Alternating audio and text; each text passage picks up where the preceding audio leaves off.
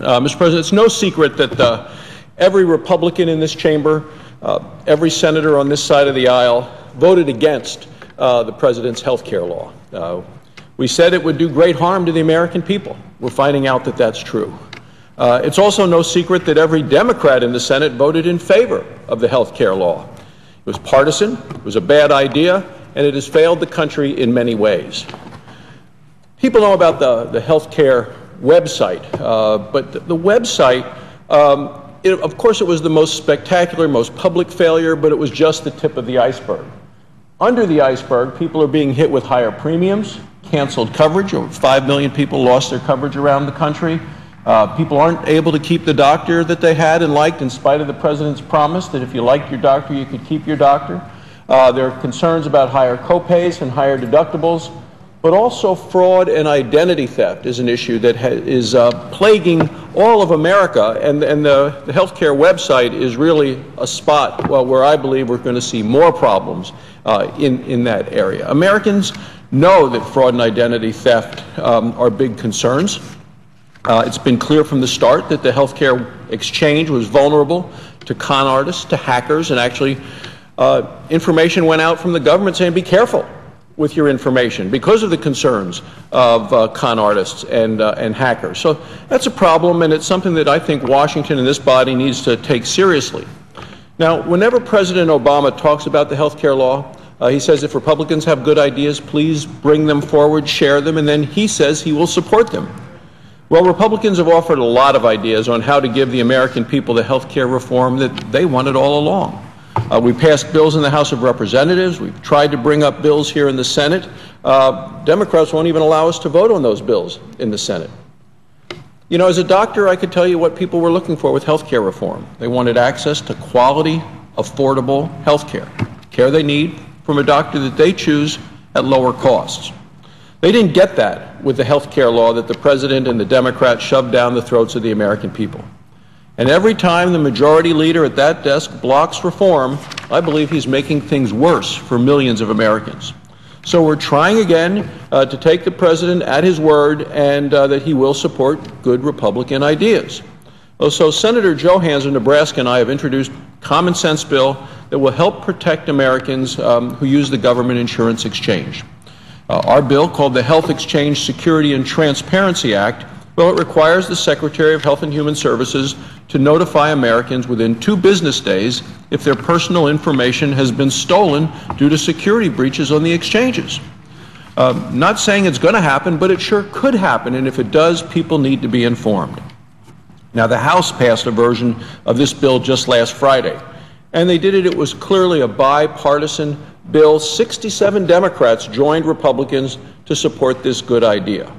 Now I believe it's our turn here in the Senate. There shouldn't be anything controversial about this at all. This should be the kind of a bill that we can just pass by unanimous consent. But after forcing so many Americans to buy insurance through this program, I believe it's the government's responsibility to safeguard Americans' private information. Even senators who voted for the President's health care law should agree with this. That should be the minimum that we require from Washington. Keep Americans' private information private. Then, if government fails to keep that information safe, it should have to admit it and tell people what happened. That's all this bill says. It's a single page. Americans are concerned about their safety online, about having their identity stolen, and this bill would give people at least the reassurance that they would be informed that if there are issues of their identity theft, that they would know about it. Well, look at what just happened to the Target stores. It now looks like 70 million people have their personal data compromised. Now, Target ran a full-page ad, took out in the Washington Post, talking about what happened with their 70 million customers. They apologized for it. The same ad that ran here in the Washington Post ran in the New York Times, the Wall Street Journal, other papers around the country. Target told people about the security breach so they can take appropriate steps and watch for signs of identity theft. And Target's also said they do free credit ratings for a year, made a number of concerns that the American people have, addressed those concerns and said this is how we would take care of it.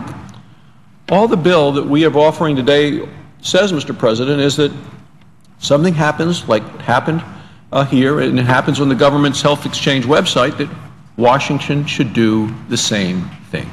Should tell people that someone has gotten access to their personal information so people can protect themselves. The health care law was completely inadequate in how it dealt with personal security issues. The website's been a debacle. We know that. It's a hacker's dream.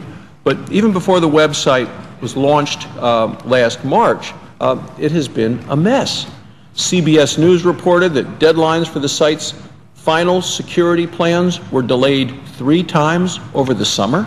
So we saw that problem. Final end-to-end security tests were never finished before the website was launched. In November, after the website was launched, 4 experts testified before the House about website problems.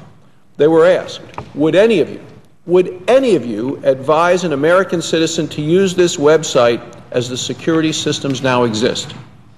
Not one of them, not one of the 4 said that they would. None. Well, by December, one of those same industry experts said that the situation was even worse. The so-called fixes caused new security patterns and problems. Remember, that's after the White House was claiming that it had fixed the website. What they had fixed was just the tip of the iceberg, and these problems under the tip continue today. So the House passed a bill on Friday, overwhelming bipartisan majority. The President still says he opposes it. Why would the President oppose this bill? Why would he oppose being honest with the American people and helping them protect themselves from identity theft?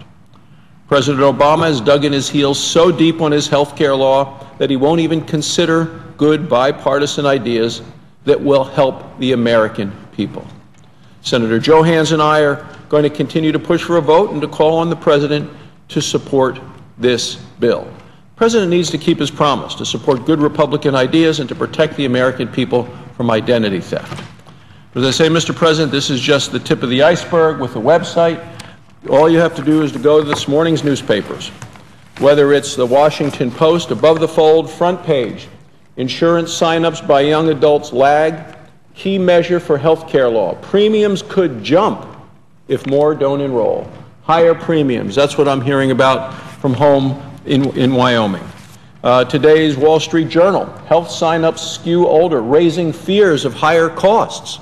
That's not what the President promised. The President came to the floor of the House of Representatives joint session of Congress, said if you like your coverage, you can keep your coverage. If you like your doctor, you can keep your doctor. Said insurance premiums would drop for people. He made statements that over the past years that under his plan, insurance policies would drop $2,500 per family. Well, then why is the New York Times saying premiums could jump? The President says one thing, the rest of the world sees another. And then the New York Times today, again, front page above the fold, older people lead signups for insurance, pattern could result in higher premiums, questions about the law's financial viability. Put together a program that those of us who actually read the bill ahead of time had great concerns about its success, its viability, its ability to deliver what it promised. The President's promises, one of which has now been called the lie of the year, continue, and we call that by kind of a group that looks at statements and is somewhat of a referee as political statements are made. To get that kind of an accomplishment for the President just shows how misleading the efforts have been on the American people. The American people see what they're getting in their mail, cancellation notices. They see what happens when they go to the website, higher premiums, sticker shock, and now this threat of ongoing security concerns, especially in light of what's happening elsewhere around the country. I think it's time for the President to actually keep his word that he does want to work with Republicans for good ideas, and he could do so by adopting this measure passed by the House on Friday that Senator Johanns and I have presented to the Senate for their approval today. Thank you, Mr. President. I yield the floor.